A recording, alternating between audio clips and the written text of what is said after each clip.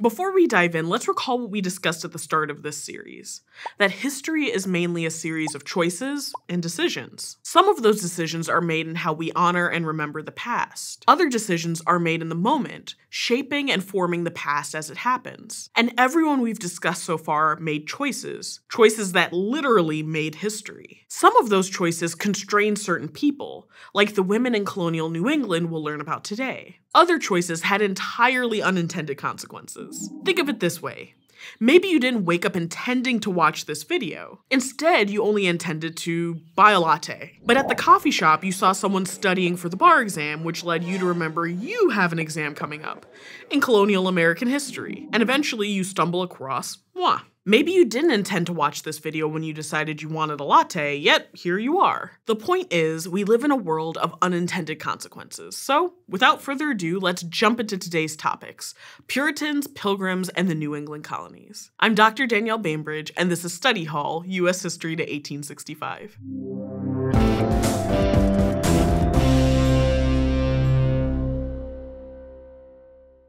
The first English settlers to arrive in New England were the Pilgrims. The Pilgrims were radical, and no, not because they listened to heavy metal. The Pilgrims wanted to separate entirely from the Church of England, which they believed was still far too much like the Catholic Church. The Pilgrims also didn't care about anyone following their lead. They just wanted to do their thing and worship as they pleased. So in 1607, the Pilgrims set out for Holland. Yeah, America wasn't exactly the Pilgrims' first choice. But the Pilgrims had a problem. A problem parents have been dealing with forever. Teen angst. The Pilgrims' kids were more interested in assimilating into Dutch culture than keeping the faith. And let's just say the parents weren't too happy with their kids coming home with wooden clogs. Alongside other complaints about Dutch life, in 1620, the Pilgrims packed their bags and set out for the Americas. They leased out a fairly unknown and unimportant boat called the Mayflower to sail across the Atlantic. While on board the Mayflower, the Pilgrims also drafted the Mayflower Compact. Basically, the 41 signers of the Mayflower Compact agreed to create just and equal laws once they got to America. And while their piety might have been on point, their navigation was not. The Pilgrims were trying to get to the Virginia Company's land, where other English settlers had been for a few years. Instead, the Pilgrims landed in Massachusetts, which, if you take I-95, is about a 10-hour drive or 600 miles from Jamestown, Virginia. Oh, and the Pilgrims landed in Plymouth in December, with few livestock and little food. And as you can imagine, the Christian Pilgrims were not too keen on using their Bibles as firewood. But the Pilgrims weren't the only English in New England. In 1629, the Massachusetts Bay Colony was chartered by the Puritans. And unlike the Pilgrims, the Puritans were okay staying with the Church of England. They just wanted to do things their way, although they kind of thought everyone else would be better off doing things their way too. Before we go any further, let's make sure we know the difference between the Puritans and the Pilgrims. The Puritans wanted to practice Christianity their own way, but were willing to compromise to some degree as long as they weren't persecuted for their beliefs. The Pilgrims, on the other hand, were separatists. They believed the Church of England was beyond reform and split off from it entirely. The Puritans believed that members of the church should make decisions about leadership and worship rather than a singular archbishop like in the Church of England. Because of this belief, the Puritans actually called themselves Congregationalists, not Puritans. In fact, Puritan was a derogatory word used by their opponents. Anyway, unlike the Pilgrims, the Puritans wanted all eyes on them. John Winthrop, a Puritan leader of the Massachusetts colony, explained the Puritans should try to build a city on a hill that others would look to as a shining example of worship and organization. The idea was spelled out in his famous sermon, Model of Christian Charity, and argued that as long as the Puritans worked together and cared for one another, giving excesses to the poor and needy, then the Puritans would thrive. If it sounds like Winthrop is advocating early social welfare, that's because it is early social welfare. But it's one thing to talk about building a super cool city on a hill. It's another thing to do it. For starters, you need a hill. But more than that, you need to be prepared. And the Puritans, like the Pilgrims, weren't exactly prepared for life in New England, because New England was nothing like Old England. For one, it was much colder, and let's face it, while those Puritan and Pilgrim hats are cool, they're totally lacking in earmuffs. And unlike the Chesapeake, which had tobacco, there was no cash crop widely grown in New England, nor was there any gold or silver. But one thing that the Puritans had that those in the Chesapeake colony didn't was a much better male-female ratio. Most of the Puritan migrants came over as family units, and those family units did what the good Lord asked: be fruitful and multiply. By 1720, the Massachusetts colony had at least 30,000 more people than the Chesapeake, even though thousands more people immigrated to the Chesapeake region. So yeah, they multiplied. See, always something here for you math fans. In New England, the wealth was spread out much more than in the Chesapeake. There were rich and poor, but unlike the Chesapeake, there was also a group known as the middling sort, what we might now think of as the middle class. Because there was no main cash crop, society also looked a lot different in Massachusetts than other English settlements. For starters, enslaved persons made up much less of the total population. Slavery certainly existed in New England, as did indentured servitude and child labor, but New Englanders also relied on their own labor as well. In New England, church was the center of social life, and often literally the center of town. As such, religious authorities usually had some sort of political influence as well. Because society was so tied to religion, everyone knew each other from church. That allowed people to keep tabs on their neighbors, reinforcing the strict religious moral code. On that note, all of the religious authorities that we're talking about were men. For all their talk of working together and just and equal laws, the New England Pilgrims and Puritans were a strictly patriarchal society. Though they imagined that fathers should be kind but stern leaders, women were forbidden from serving as church ministers and were not allowed to sign a new town's founding charter. Women sought and often found authority even within this model. Some even challenged it, as we'll see in a moment. Because religion was so ingrained in their society, the Puritans and Pilgrims believed literacy was hugely important.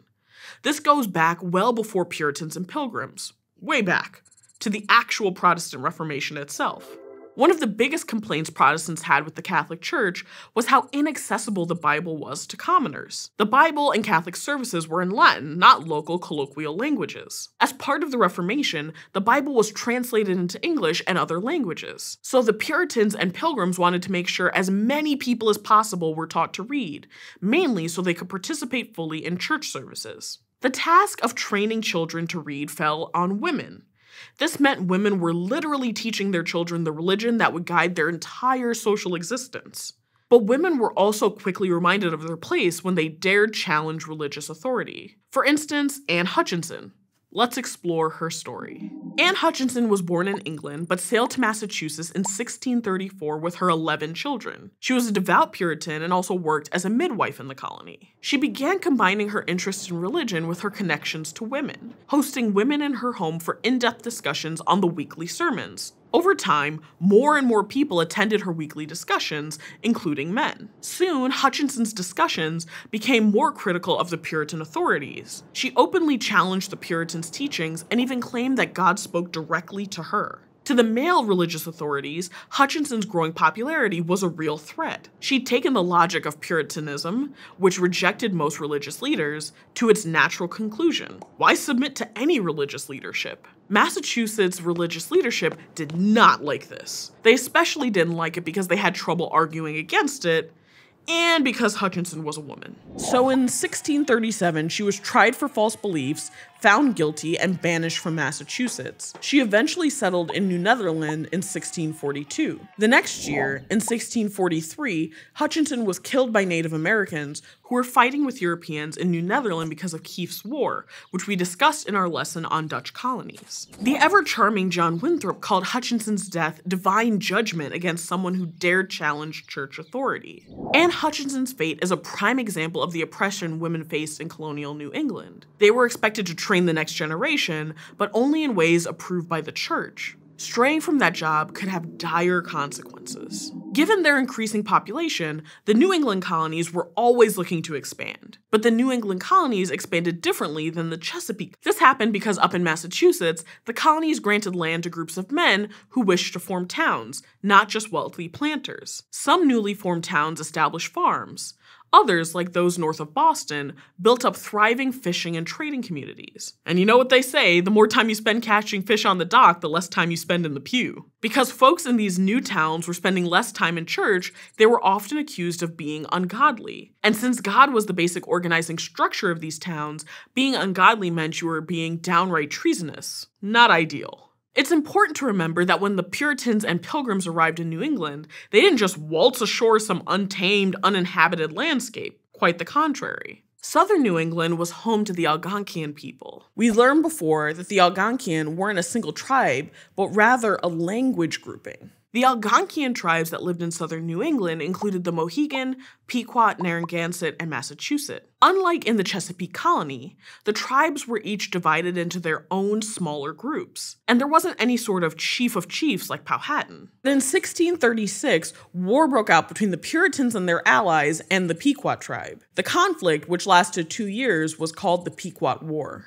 In one of the most violent episodes of the war, Puritan soldiers surrounded a Pequot settlement, lit it on fire, and killed anyone who tried escaping the flames. Some Puritans, both in Massachusetts and back in England, were horrified by what they learned of the violence. Their response was not to question the justice of staying in New England, but to try harder to convert Indigenous people to Christianity. For the Puritans, church wasn't just something done on Sunday. It was an entire lifestyle. So the Puritans expected the converted natives to live just like them. Some natives, especially those from smaller or less centralized bands, did in fact convert. Others moved to praying towns set up by the colonists for Indigenous peoples to practice Christianity. The Puritans, Pilgrims, and natives living in New England all lived in a world of choices and decisions. And each of those decisions made New England, but they also made history. So the next time you're sipping that latte, just ask yourself, do I have an exam today? Thanks for watching Study Hall U.S. History to 1865, which is part of the Study Hall Project, a partnership between ASU and Crash Course. If you like this video and want to keep learning with us, be sure to subscribe. You can learn more about Study Hall and the videos produced by Crash Course and ASU in the links in the description. See you next time.